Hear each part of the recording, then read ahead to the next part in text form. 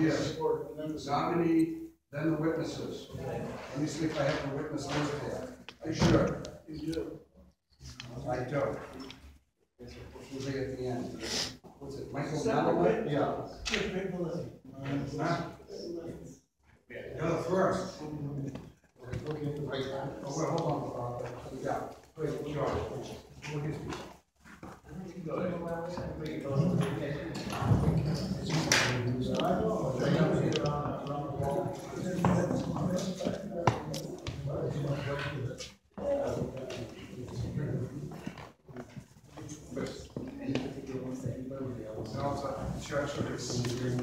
I've nominated you as chairman.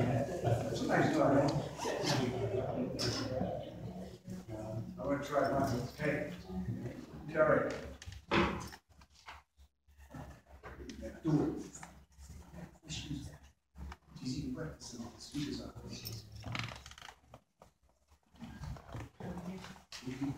Good morning, everybody.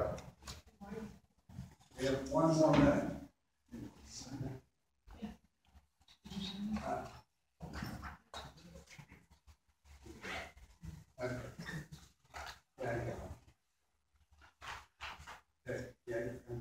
You understand? Okay. Okay, here we go. Good morning. My name is Christopher Iannella. I'll chair the meeting. At this point, I'd like to read the letter dated November 28th, 2018, addressed to the Executive Council. Dear Council, I'm pleased to nominate Michael Malloway to the position of Associate Justice of the Housing Court Eastern Division. I submit this nomination for the advice and consent of the Executive Council pursuant to Part 2, Chapter 2 of the Constitution of the Commonwealth of Massachusetts. Sincerely, Charles Baker. Good morning, sir. Good morning. Before we hear from you, I know you have some distinguished folks here. We'll hear from them first. Thank you very much. Thank you. We're going to first hear from the Honorable Andrew Granger, retired Associate Justice of the Appeals Court that I believe that I supported a few years back. I did, Mr. Chairman. Still Good to see you. that. Good to see you.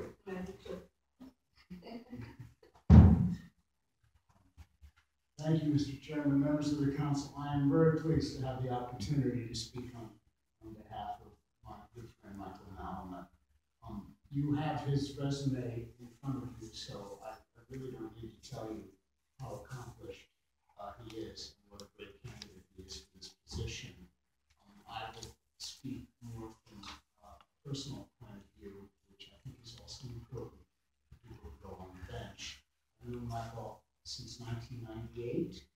We both worked in the Legal Foundation, and he was simply one of the best colleagues I've ever had. Michael has no sharp elbows. He is a genuinely nice person, and in the legal profession, that is always appreciated, especially on the bench. I will tell you only one story that indicates what a conscientious person he is. On one occasion, when we were in the middle of a rather large case, I came into the office one morning and found Michael lying on his back in his office because his back was out and he really needed to get the job done. So he was lying on his back, holding documents above his head and working on his cases. And that is Michael Malloway, and that is what he will get. So you have to be a little crazy to be in the housing? Excuse me? Yes. And I don't really know what I can do to add to the submission you have in front of you. If you have any questions, of course. Thank you very much. Any questions of Councilor Devaney? I just want to say welcome back. Thank you. I don't remember you coming. How long has it been? Well, I really forgot to ask. How many years has it been? I was on about the best of years and got aged out a year and a half ago. Oh, that's right. I'm trying to change that 70. I'm trying to get people to change. That's ridiculous. We're losing people, good people like you and Justice Hines and Justice Hines. Anyway, but I know I speak for Councilor Iannella, and I'm very proud to vote for you. Thank you. I hope you have a wonderful, Always healthy. appreciate your efforts. Thank you very much. Good to see you again. Thank you very much. Thank you. I just want to say, before we hear from Alana Murphy, Councilman Juville is tied up, he should be here momentarily, and then he will take over chair speaking. Next, we'll hear from Alana Murphy. Good to see you. Good to see you, Counselor.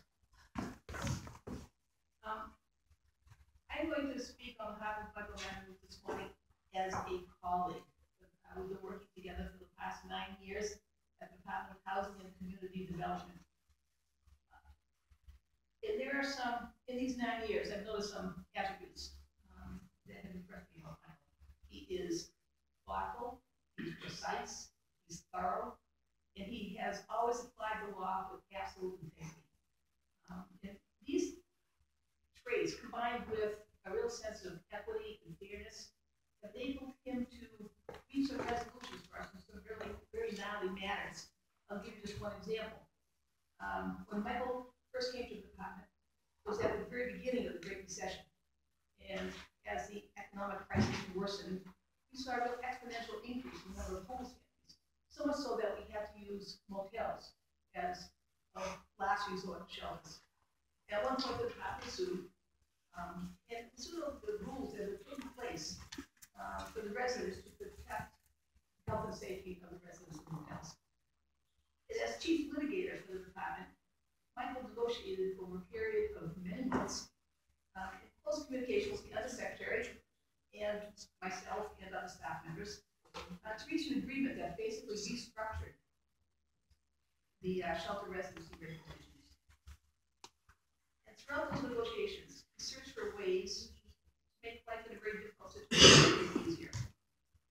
But he never ever lost sight of the necessity of protecting all the families, especially the children living in the hotels. Currently, Michael and I are working very closely together on the effort to protect the residents of properties where the affordable housing restrictions are expiring. To become an expert in the administration of a very complicated process that's dictated by the legislation. And in this effort, he has always had a good sense of tenants at heart. And in closing, I would just say that heart is probably one of the 2 words that best describe Michael: heart and intellect. And those are 2 very valuable attributes, I would say, particularly in a judge. Thank you for your consideration, Mr. Mann. Thank you very much. You're very welcome. Thank you. Mr. Malma, before we hear from you, if you want to introduce any family members or any friends. Thank you. My wife, Dr. Catherine Milch-Malma, is here, and I really appreciate her support throughout the process. And I have colleagues here from my current work, Chris G., from my work in the Legal Foundation, Maria Karadalides, and I'm very honored that Lynn Munster and Judge Shin from the Appeals Court are here. I work together closely with Judge Shin at the Attorney General's office and with Lynn Munster at Mass. Thank you very much. And now we'll hear from you. Thank you very much. Good morning. I'm honored to be here today before this esteemed body, the Governor's Council, which plays such an important role in the governance of our Commonwealth as envisioned by John Adams in our state constitution.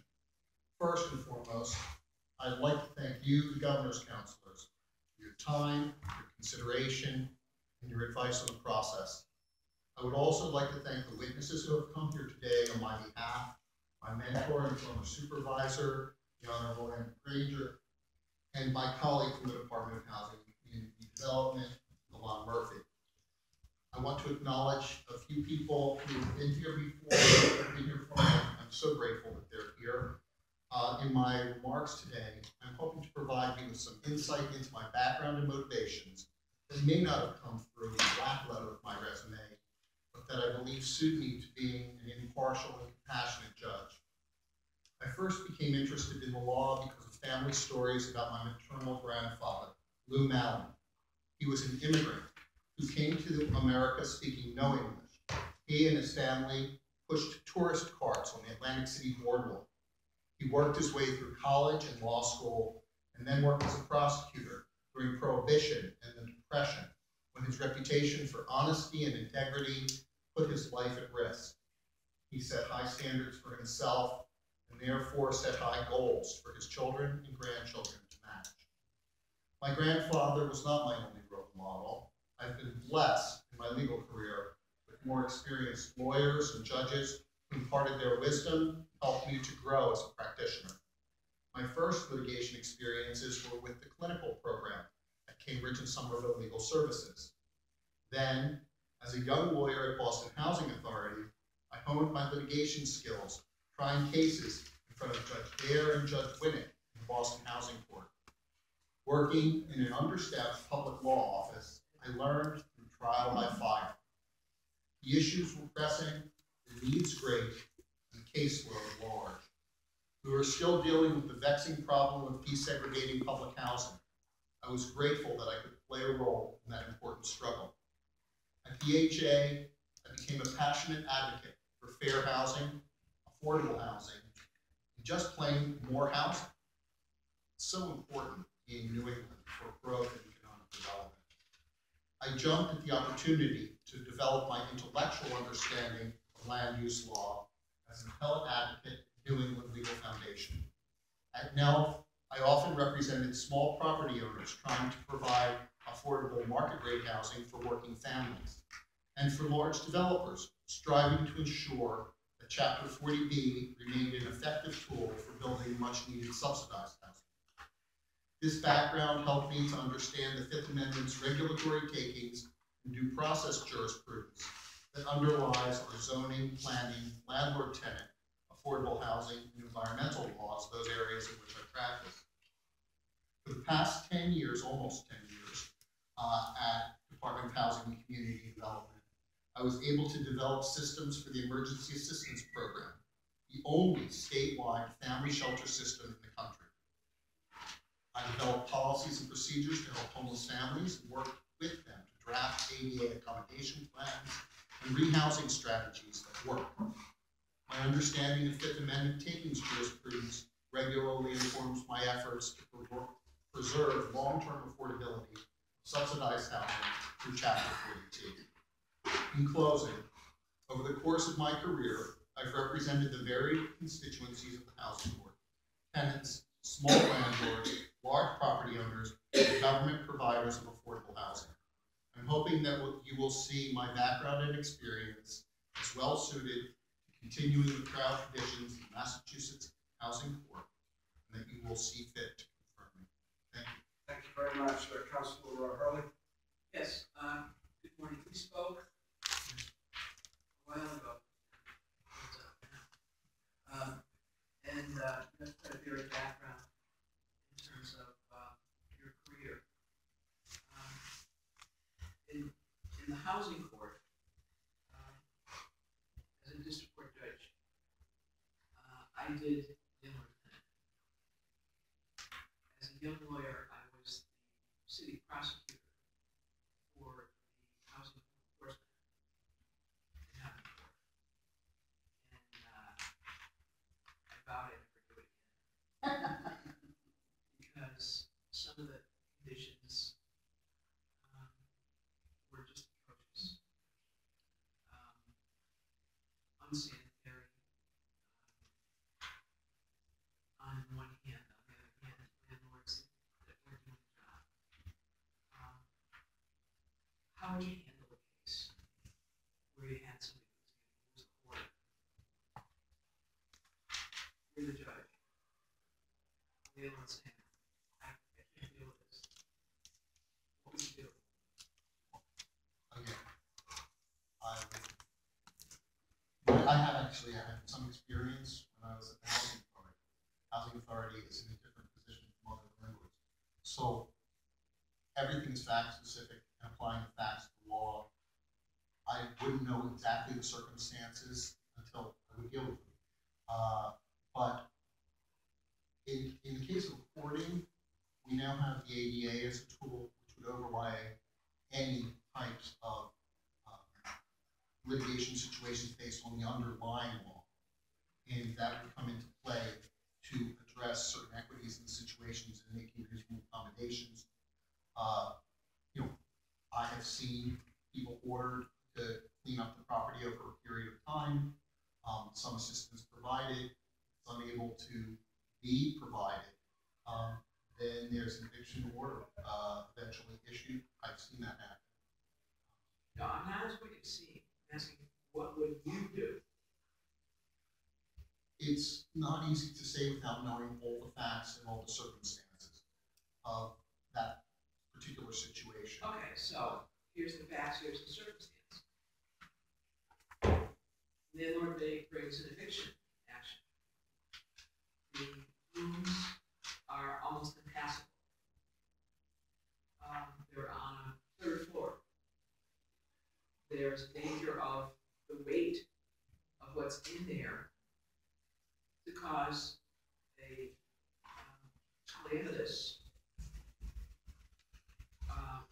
falling through of all the materials on the tenant below, so that you have a threat to the structural integrity of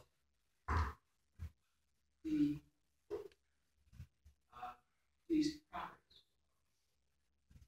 Landlord comes in and says, "I tried to work with them, can't, won't listen to me, hasn't gotten rid of anything, keeps bringing more stuff. It's a danger to the other tenants, it's a danger to the structural integrity of the building, and yes, he pays his rent, but I can't have him staying here because it's become a threat to public health, safety, and welfare." What do? You're the judge. Well, in that case, there are housing specialists. That's one of the things that housing specialists in the housing court do. They will be able to perform a site inspection and see whether that's real, what the real seriousness of the case is. In a case like that, I would expect the municipal code enforcement to be all over and totally involved in that matter before it got to court for the first instance on an eviction. That's so you have to take your keys from those circumstances, from the other inputs that are going on. And push comes to shove, if the situation is not addressed through these efforts, ultimately you have to evict the tenant on summary process. If the landlord says that's the only way to remedy that situation, it's a clause termination. And how long a period of time would you allow for these processes to go on? Typically those types of the housing specialist visit usually can be done in less than a week. In an urgent situation, as you're saying, this is health and safety, I would want to hear from the municipal enforcement agency. Is this truly an emergency? I would take my key, were I to be granted that opportunity, from how serious the municipality took that situation and granted appropriate urgency. If it was truly an emergency that needed to be addressed in a single day, then there are ways to address it. It can take weeks to have the possession forcibly removed by an outside agency in those circumstances. But the situation, if it's truly a health and safety emergency, needs to be addressed very, very quickly. Right. And the landlord says, But that's the summary process. it's going to cost me $10,000 to clean that place out. Would you award him the damages to include possession and the cost of removing all those materials? I think ultimately, if ADA issue, at that point, the cost is an issue that's no longer an urgent matter. So you can really look into all the facts and circumstances, see what is required as a reasonable accommodation, and if that ADA law really would affect this particular situation. And you'd have to look and see, is this a small landlord for whom this would not be a reasonable accommodation, etc. But those are the types of issues that I would look into. Ultimately, it goes to the lease. The language of the lease says the tenant bears the cost of remediation of tenant-caused issues, and that's what the lease says. You apply the law with that. And what if there is no lease? If there is no lease, then it will be a tenancy at will. Tenancies at will have certain common law Implied. implied covenants, and, you know, there's, you go back to the old common law of waste, ultimately, there's many cases. So are you gonna make this landlord pay? It doesn't matter if they're big or small. You're gonna make the landlord pay, or you're gonna make him whole, or at least give an order for judgment? In all likelihood, in this case, the landlord's not gonna be able to be made whole because the hoarder's not gonna have any assets except for the hoarded stuff. No, I didn't ask that. I asked if you were gonna give him a judgment. If I had $1 for every judgment that's uncollectible, I'd be a multimillionaire. If the costs of cleanup are attributable clearly to the tenancy, and there's a good provision in the lease, or it meets the requirements of the common law and a tenancy at will, then that's what the damages that would be awarded. All right. Got a case involving a landlord who comes in and is trying to evict two tenants who live in the same apartment. And one tenant is saying, I paid my rent money to the other tenant, and I have been paying my rent money to the other tenant. So the non-payment of the rent isn't my fault, and I don't have a place to stay. What do you do there? That's an unfortunate circumstance. The law is that if you've got joint tenants, both are responsible for paying the rent. The landlord needs the rent money to pay the mortgage and to pay taxes, pay the upkeep and maintenance on the building. Ultimately, we cannot keep a tenant there who is not paying the rent and is not able to pay the back rent attributable to the contract that was entered into jointly. The fact is, in most circumstances, you'd say, talk to housing specialists, let's see what we can do, let's see if you can come up with some sort of plan, I'll eat some of it, you eat some of it, and we'll come to some sort of agreement. Those cases are typically resolved, in my experience, in a way like that, rather than by, you know, the ultimate sanction finally coming up. But the law is ultimately, if you have to do it, you apply the law to the facts at hand. Okay. So basically, you're part social worker, part judge. Well, in the housing court, there's a strong wall separation between the specialists and the judge. The judge doesn't work those settlements. All the judge can do is say, please talk to the specialist. Right, but you recognize that there's a human element to this kind of case that's different from the district court or the superior court, or the main court, or a lot of the other courts. Yes, that's what I've been doing for both of my career. And pro se's, I work myself with pro se's, trying to work out ADA accommodations that work for them, trying to work out repayment plans, trying to, in the EA case, trying to figure out ways to get them rehoused. I just had a knee replacement, so I'm not being rude, but I really can't sit for a long period of time, so I'm gonna go for a walk. Thank you for your time. As I expected. might hold her hand. You can carry on that. I'm disabled too, we're all disabled. Lance, That's okay. There's one thing you said I didn't like. When you said, well, when it becomes about money, it's no longer an emergency. Sometimes it could be. It certainly could be for that landlord who's about to lose his home. You know, what could happen in a scenario like that is where you have one person hoarding and there's mice in the building and all other issues. You got a young couple that bought a 3-family house, big mortgage, 1 or 2 tenants in there that might be living there themselves, and all of a sudden nobody's paying the rent because of the code violations. Code violations that aren't their fault.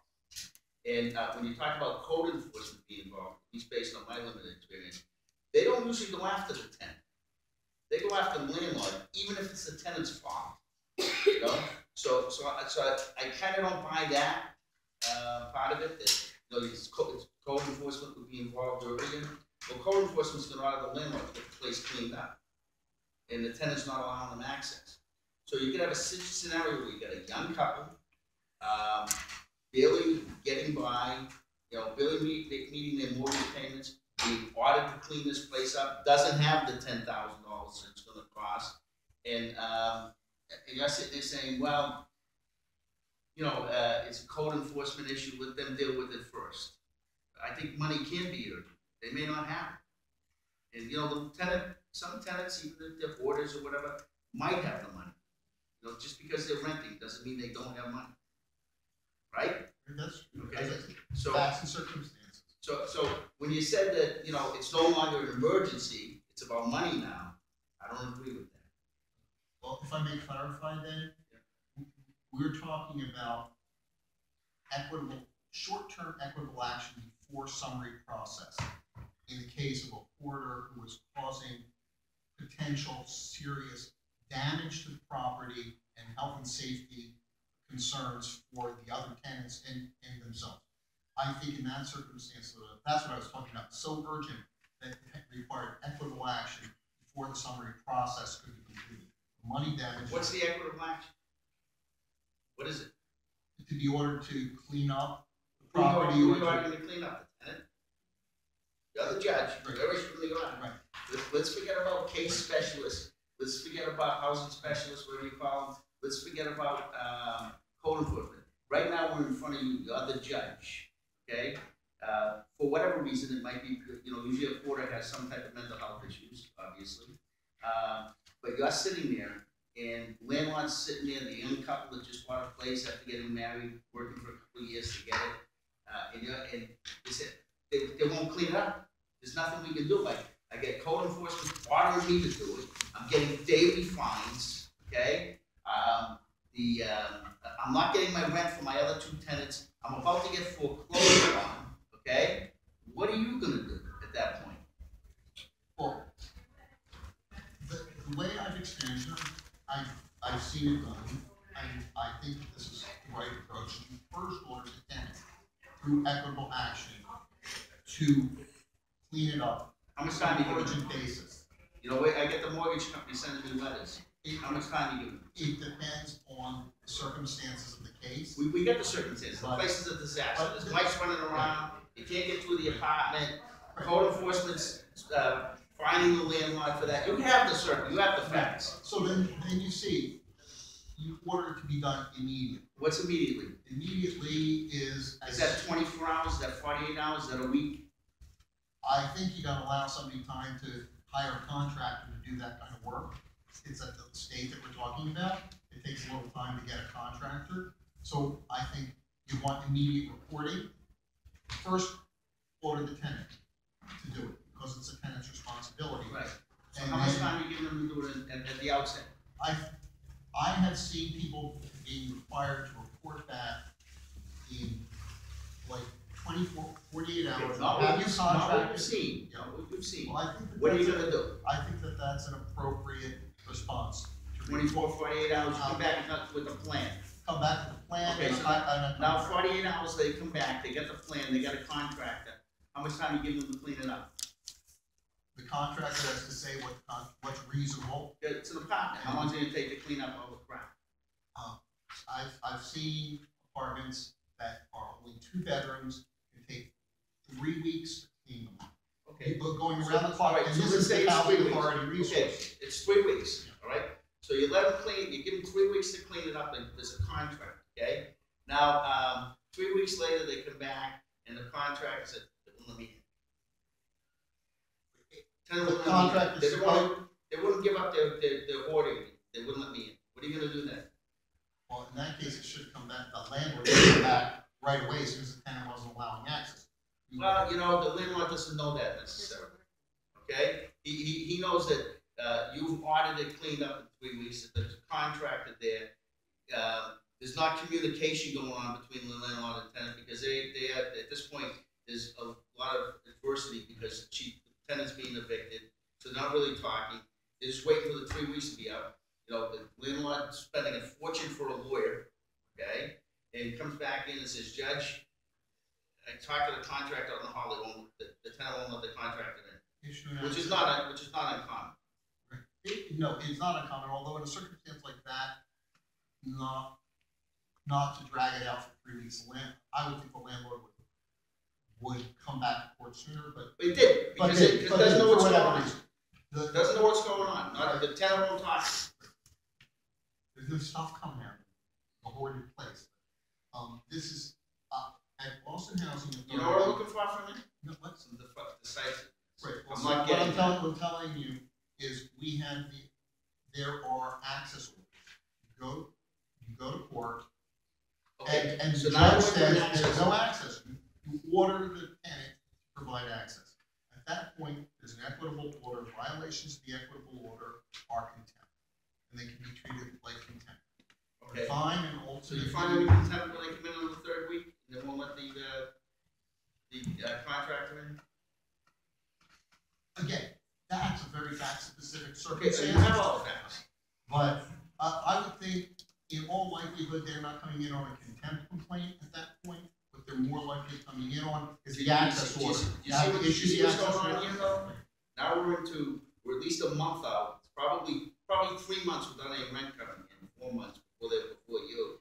Now we get another month, and now we're gonna go into another month. Now it's gonna be 4 months where these people own this one piece of property that the mortgage company comes down on, nobody's paying rent.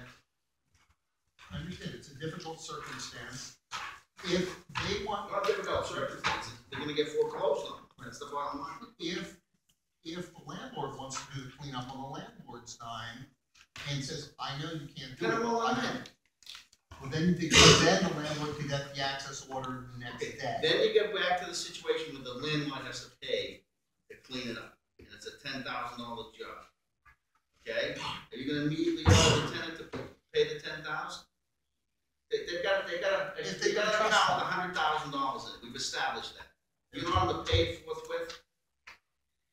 Upon presentation of reasonable bills for the cleanup, assuming We everything. know what it costs, you've already approved the contracting cost, it's already come before you. I think in those circumstances, depending on the pay and on the pay quickly, that does make sense. I mean, you could even afford- How decisive a judge you gonna be? As a judge, that's the judge's job, is to be decisive. I would try to be decisive. Because I'm not getting that from you. I'm sorry. I don't mean to criticize it, you know, I don't know much about housing, I don't own property, I owned property years ago, I don't now, and I'm not really involved in the housing protocol, but what I'm looking at is how decisive you are as you sit here today, I'm not getting it. I'm sorry, because with hypotheticals, I just feel, my lawyer background kicking in. I like to look at the exact facts of You're on the the case. bench too. When you're on the bench, you're responsible for those facts that come in front of you to make the decision based on the facts at the end. There's no question you're qualified, I'm not trying to get out of time, I'm trying to get some decisiveness, you've got a lot of background, you've been doing it forever, okay? You certainly have more experience in this area than anybody in this room combined, with the exception of the judge. So, I'm not questioning your qualification, I just wanna hear some, this is what I'm gonna do. I'm not getting it. As I said, ultimately, you get to a point of contempt, and contempt is pretty decisive. Yeah, it's pretty decisive, then what are you found in contempt, what does that mean? Well, contempt means Is that- fines and you going ultimately to the cell? possibility. What? You going in the lockup? Ultimately, that is a sanction. I have never seen imprisonment imposed in a contempt action in the housing. Okay. Has not, It's happened to some landlords we've heard about. it has happened Historically. in some landlords who won't do cleanups. I've seen that, that's correct. But I've never seen it in a hoarding situation. And I've seen a few when I was at the housing authority. And I've been in court observing things. So, People are served with the judge, that's all I'm saying. I'll keep that in mind, should you be so gracious as. Thank you. I don't have any. Thank you. Do you have an outstanding outstanding educational background. You're very well qualified. I have the same frustration, be totally upfront with you, that Councilor Hurley had, that Councilor Kennedy had. I had no idea what you were doing in that scenario. Not even a clue. I mean, you're talking about big landlords, small, what does even that mean? Big landlord, small, but make it in simple terms. And instead of saying housing specialist, code enforcement, you're the judge. You're not convincing people here. I'm trying to help you, by the way. You know, I'm trying to help you. So I hope you get the clue. I understand. There's 8 of us here. I think that there's different expectations of the landlord. The landlord is a large landlord, it's a multi-family house, a multi-family apartment. They have the assets to spread things over. Let's make it real simple, Small. okay? I'm Lenny Samia, big landlord in Boston. He's one of the biggest. And then you got this family that owns 6 triple deckers. But you have no clue. You have no clue as the judge. Am I right or wrong? If Lenny Samia is mortgaged to the hilt, it's got so much in debt. I mean, on paper, he's got 2,000 units, but he could, his assets could be less than this couple who owns 3 or 4 triple deckers. You don't know. So when you say big, you took the number of units people have. You don't know. Are they mortgaged to the hilt? Do they have debts on other investments that they made and they're going under? How would you know that? You're just talking about the That number. you don't know. Those are facts and circumstances you wouldn't know. But when you configure is that any landlord that has a large number of units can expect there's going to be a certain number of problem tenants like this order that is going to be part of the cost of doing business. No matter how mortgaged, that's the landlord's choice. And so I think you have to be a little bit more sensitive when you're dealing with small landlords who own, a triple decker. They are in a very different circumstance and their expectations are different. But ultimately, you need to, as a judge, take all the facts and circumstances into account. The triple decker owner could also be a trust fund baby and have every asset in the world. And the hoarder could be someone who is, has not, really can't do anything. In that circumstance. So what do? You go through their assets? How do you determine this? Like, how do you know the owner of this triple decker is, they just inherited 50 million? How do you know that? In a reasonable accommodation analysis, all those facts and circumstances need to come. How do they come out? I'm just curious, because I don't do any of this work. Financial statements for the landlord? You'd expect the landlord that has that kind of money to have an attorney, and the attorney would prepare all the materials.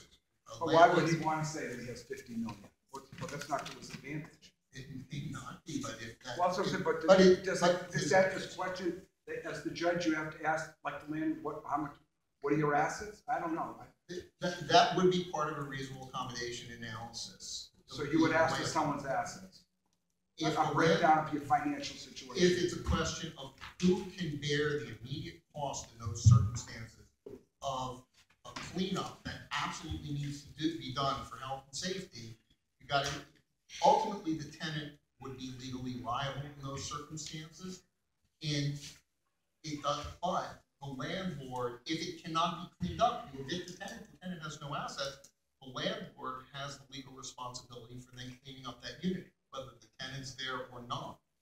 So if you need to do it on a short-term basis, then you have to get into knowing more about the background as to who can afford it. You can't just, I would not think that in a case like that, where you're dealing with mental illness, people who have all sorts of different asset classifications and background, that you can just say, well, there's a black letter law that applies on hypothetical. That's because reasonable accommodation law under the ADA, it's a very complex, very specific thing, and that's what I've been doing. A lot of families, that's what I've been doing. So you're saying, just want to see if I understand, you're saying people who are hoarders have mental health issues? Many of them, that's the reason behind the hoarding. You don't have to be a hoarder to have a mental health issue. No, certainly not. So are you saying that the majority of I think it's, an issue you would have to determine on a fact basis, but my experience is that most people who I've seen in that position have mental illness that close. So what do you, I couldn't understand your answer, I'm trying to make it simple. Here's the hoarder, in his apartment, you know, six unit apartment, let's make it real easy. The hoarder, money's not an issue for the hoarder, okay? Plenty of money, the landlord's got plenty of money. Same hypothetical, without saying here, we're gonna call code, assume we've done all that. How much, is it, believe me, maybe even this one? The hoarder's got plenty of money, he doesn't wanna leave the apartment. No, I want all my stuff here, I'm gonna freak out if my stuff, and the hoarder gets an expert. So, you know, maybe the expert says, yeah, maybe the weight on that, floor down, you know, is, you know, whatever you want to say, 15,000, whatever. But if we remove 2,000 pounds, it's fine. I mean, do you get into it? What are you gonna do with stuff like that? And what do you remove? I mean, because obviously, you don't have to remove all of it. That's a different issue. Ultimately, if the landlord wants to evict the tenant, it's a lease violation, to afford as much stuff as the landlord can ultimately do it. We're talking about how do you handle emergency situations. So in your Well, case. that's what I'm saying, it's not an emergency. I'm alleging, it's the landlord saying it's an emergency. Me as the tenant saying it's not an emergency. Because I can now get rid of one room of hoarding material, and I get this expert saying it's not. And I'm paying my rent on time, I'm a good tenant, I don't have loud music. I'm a good person, so I got a legitimate job. What are you doing in those situations? Well, you got a battle of experts. Right? We're talking only about emergency. I'm talking about, this is not, that was that one, I got my own hypothetical. But are you talking about emergency equitable relief, or are you talking about the summary process? I want to evict him, and I want to The get the landlord's cost. saying it's emergency, and their person, you got a battle of experts. How long does that take? Is that something that takes a decision in a week, or I don't know how that works in housing. If you got a battle of experts in this, Because the landlord's saying it's emergency. I got to tell you, I've never experienced a hoarder who's got that kind of money to hire an expert to look into that issue. So, whoa. Wait a minute. And that's what I thought you alluded to before. So, if you're in my, whatever extremely wealthy means in your definition, they can't be hoarders? No, there can be. It's not my, it's not my experience that I come out of the public housing background. So my tenants that I've dealt with. Yeah, but now you're gonna be dealing with one. Now you have someone in downtown Boston, they're paying rent in the Seaport, they're paying $8,000, they're paying $8,000, more than $8,000 a month, maybe up to $15,000 a month. So they're wealthy people, Right. and they're a hoarder. If it's an emergency situation, it's alleged to be an emergency situation, health and safety are at risk because of that stuff. The hoarder who wants to hire an expert better hire an expert who can testify very quickly. Then it's a battle of the experts. What does the judge trust code enforcement folks who are experts, who will in all likelihood say this place is going to fall down unless it's addressed immediately, or the expert hired by the tenant in that case? That's a battle of the experts. The judge would make a determination based on which expert presented the better case. Isn't that really tough when the hoarder's gonna say, hey, I've lived here 5 years. This place has been, this is impassable, every hallway, every bedroom, every living room. So what are you talking about, Mr. Landlord? I mean, that happens. No, you don't get hoarded. Yeah, over time it gets worse and worse, but we're sold out. There's nothing in the room. So the real issue is that we're dealing with, as I understand it, is this an emergency? And if it's an emergency, the judge has to order what's required, consistent with the law, for absolute health and safety needs. And that may require that the hoarder leave the space immediately, and that the location, this rich person, the person can stay in a hotel, and that the